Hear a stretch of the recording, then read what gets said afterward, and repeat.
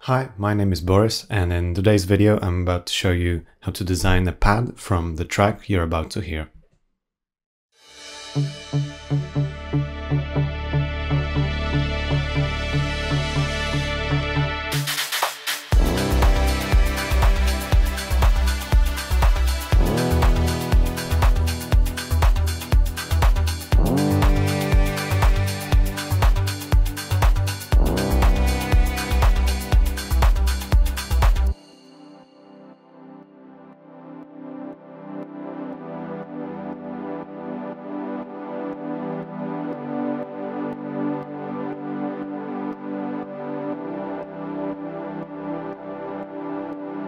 Okay, so we are going to take a look at the background pad that I have just soloed, and I'm sure the techniques you'll learn today will apply to making all kinds of background pad sounds. This is going to be a pretty simple sound. We're not going to use any advanced sound design techniques. We are just going to use Ableton's Wavetable synthesizer as well as some stock effects. This is going to be a really fun thing to do. Before we jump into making this sound, make sure to check out the project file. It's called Sound Vibes Progressive House, available on our website, and the link should be in the description. And let me just show you the chords that we are playing over here. The specific inversions that are applied here, I've analyzed in a previous video, which was devoted to making chord progressions and melodies. So make sure to check that one out if you're interested in harmony. But let's quickly just go over the chords. It's C, E, G and C, and we are in C Lydian, and it's pretty much represented by the bass notes over here. We've got some inversions, but it's a pretty simple progression. Right, so before we start, let me just disable the master chain we've got going on here, and I'll make a brand new MIDI track, and let's just copy over the MIDI information we've got from our background pad. I'll loop this bit, and I'll just search for Wavetable.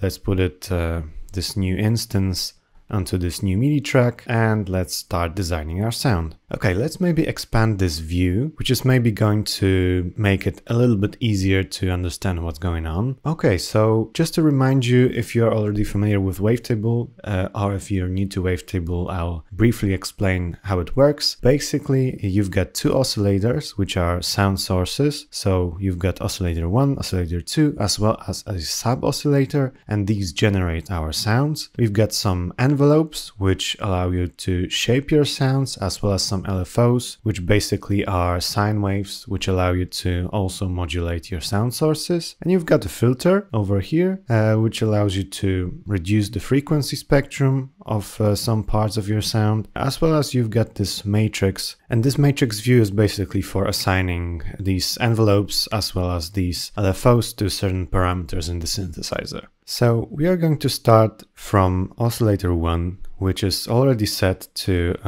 what we want to start from. So we are starting from a sine wave. This is what it should sound like by now.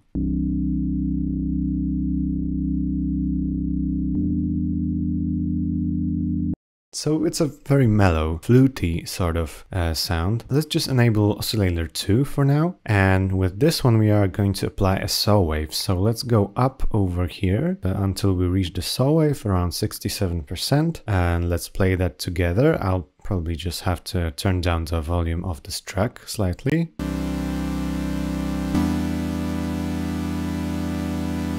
So as you can hear, the sound got way fuller, but it's also very bright at the moment.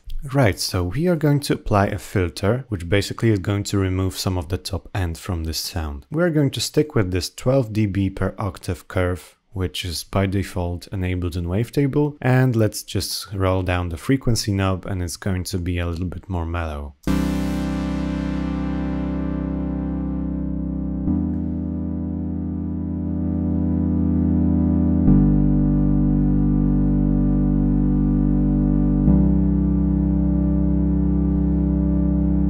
Okay, so we are going to settle somewhere around 460 Hertz. You can just type that in if you click on frequency and you'll get the exact same value. We are not going to apply any resonance over here, which slightly changes the way the filter would sound. The last thing we are going to do in Wavetable is enabling the shimmer unison mode. So let's go over here to shimmer, and we are going to stick with our 3 voices, and let's just hear how that sounds.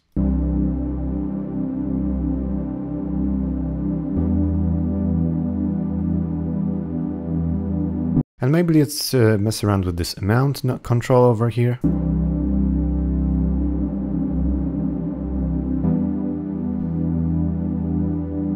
And I'm going to settle around 20%. Just a quick break before we go back to the tutorial. If you find these type of videos helpful, we can highly recommend the PML Academy with over 35 full-length online courses, spreading over topics like writing chords and melodies or arranging your songs to producing entire songs from start to finish. So check out the link in the description to see what's inside the All Courses bundle exactly. Right, so that's pretty much our source. Now we can shape it with EQ8s, which are equalizers with 8 bands in Ableton Live, which allow you to really shape your sound however you want. Let's just load up EQ8. You'll find it in audio effects in the browser. We can expand this view, and now let's shape our frequency spectrum. So the first thing we're going to apply is a high pass filter. So it's the first one when you expand this little menu, and let's go to around 65 Hertz.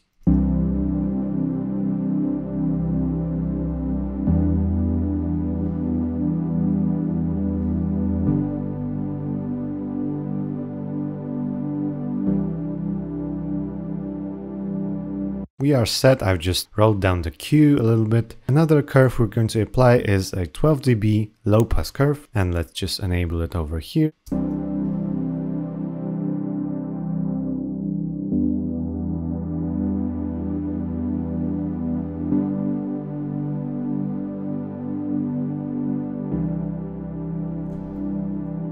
And I have settled it around 4.33 kilohertz. If you'd like to type that in, you just need to type 4330 and you've got the value.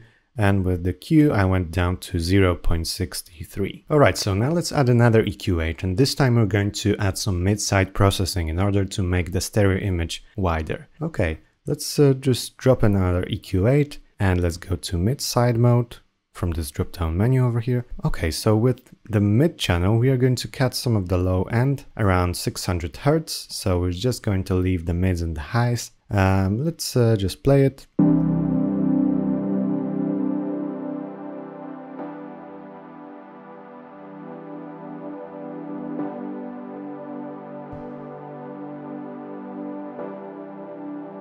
And now if we switch to the sides, we are going to boost some of the high frequencies. We're going to cut some of the lows, but we're not going to cut as much as we did on the mid channel. So we're leaving more on the stereo sides, which is going to make the sound sit in the background instead of being in the mono channel. Let's just roll down some of the lows.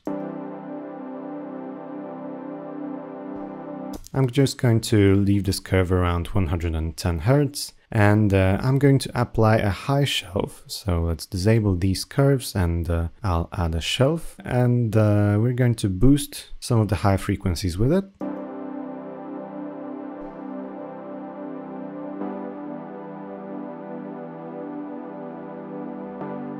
.35 kilohertz. Another thing we're going to add, the last adjustment, is going to be a little bell curve, which basically is going to turn down some of these frequencies over here. So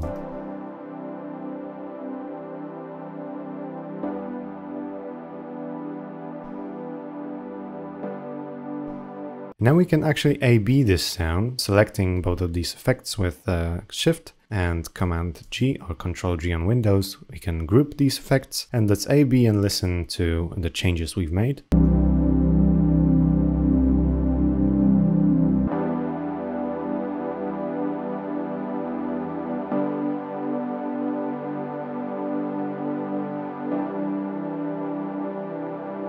We can actually A/B between the source sound from the track and what we've created today. But before we do that, we can just paste in the sidechain compressor. This is a regular sidechain compression, which is basically sidechaining to the kick from the sidechain track. This is just creating a little pumping effect to make it fit with the style of the track. And this is what it sounds like.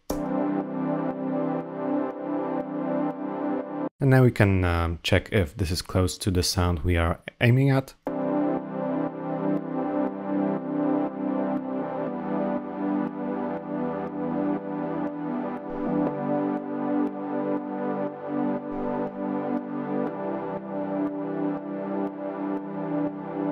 Okay, so to me it sounds very close. Thank you guys very much for watching today. If you are interested in more sound design tutorials like this, make sure to hit the subscribe button and hit the notification bell. If you are interested in sound design, make sure to check out our sound design courses on our website.